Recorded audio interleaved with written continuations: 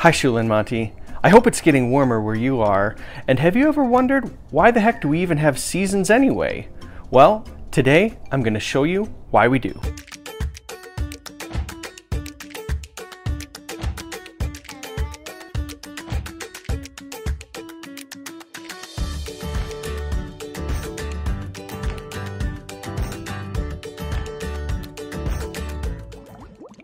Before we have a look at why we have the seasons, let's take a look at the Earth and a few terms that we're going to need later. Here's a picture of the Earth.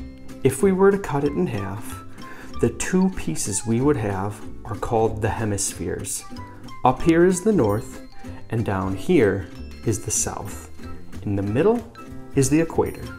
As we move from north or south from the equator, up or down, just like going up and down on a ladder, these parallel lines are called latitudes. And if we were to go left and right, that is called longitudes. The Earth spins around a central point called the polar axis. And we have two polar axes, one in the North Pole and one in the South Pole. We'll discuss this a little more later, but let's go back to the seasons.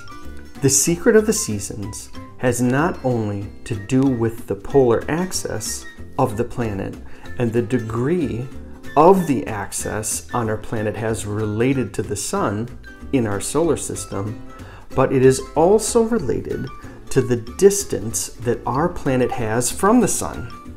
Let's take a look.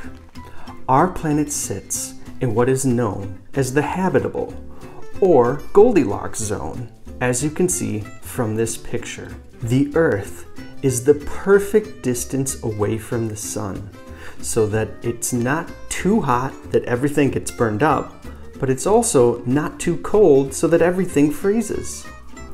Being in the habitable zone means that the Earth is in the perfect spot for life on this planet to exist. It's also the 23.5 degree axial tilt that keeps the entire planet from being too hot or too cold for too long.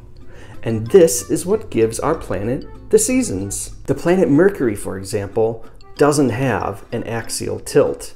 So one side faces the sun and is always burning hot, but the other side faces away and is always freezing cold. As you can see from this picture, relative to the sun, the Earth's spin isn't directly up and down, but rather it's tilted, and this is what the axial tilt is. Our planet's 23.5 degree tilt is constant.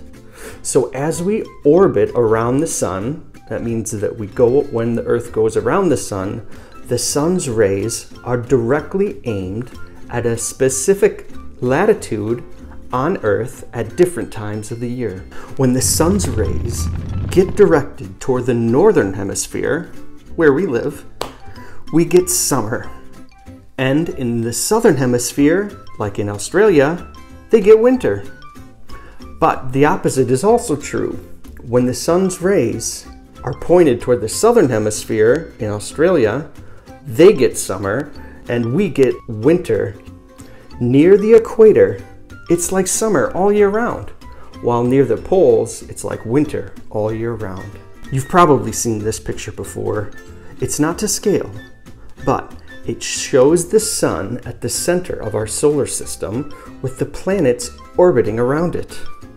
Our solar system is part of the Milky Way galaxy, seen here. As we orbit around the Milky Way, our solar system looks like this. And it takes millions of years for our solar system to go around the Milky Way once. I hope you enjoyed learning about the Earth and why we have seasons, and I can't wait to talk to you both. I love you. Bye.